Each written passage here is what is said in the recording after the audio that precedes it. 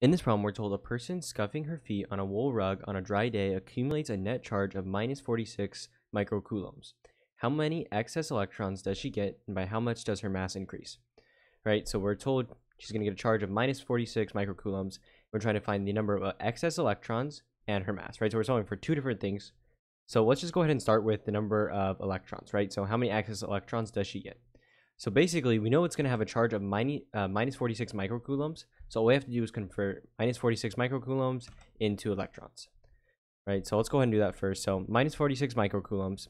So if we want to convert from microcoulombs to electrons, what we want to do first is convert into coulombs, and then we can convert from coulombs to electrons, right? Because we know 1 electron is equal to 1.602 times 10 to the minus 19 coulombs. Right, and so first we just got to convert from microcoulombs to coulombs.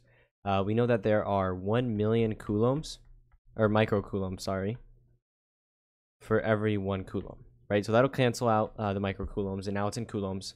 And then we just have to convert from coulombs into electrons, right? So it's 1.602 times 10 to the minus 19 coulombs, right? And so keep in mind that this is negative, meaning this also has to be negative, right? Because the negative signs are going to cancel, and then we're just going to get a positive number of electrons, right? Because since this is negative, it has a negative charge, right? 1 electron is going to have a negative charge. So 1 electron is equal to that, and then now we just have, right, these C's cancel, and we're just going to do 46 divide by 1 million, and then divide by 1.602 times 10 to the minus 19. And when you do that, you're going to get 2.9, or about 2.9 times 10 to the 14 electrons. So this is essentially your answer to the first part. So this is going to be the number of electrons, right? Excess electrons she gets, right? And now we want to find how much her mass increases. So we know she's going to gain this many electrons. And what we do is we know the mass of an electron, right? So the mass of an electron, 1 electron, is equal to 9.109 times 10 to the minus 31 kilograms, right? So if we want to convert electrons, right, the amount she gains electrons into kilograms, that's going to give us the total mass, or mass increases, right? So we just want to do 2.9. And so the exact answer for this was 2.871.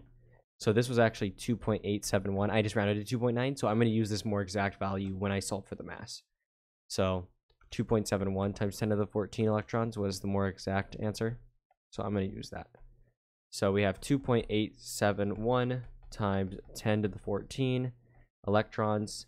And then we know 1 electron is equal to, right, 9.109 times 10 to the minus 31 kg, right? And now we have it in kg, right? So 2.871 times 10 to the 14 times 9.109 times 10 to the minus 31. When you do that, you're going to get about 2.6 times 10 to the minus 16 kilograms, right? So this is going to be how many kilograms she gains as a result of this net charge, right? A net charge of minus 46 microcoulombs. But yeah, so this is going to be the amount of mass, how much her mass increases, and this is the amount of electrons she's going to gain, right? So these are your answers, and hopefully you found this useful.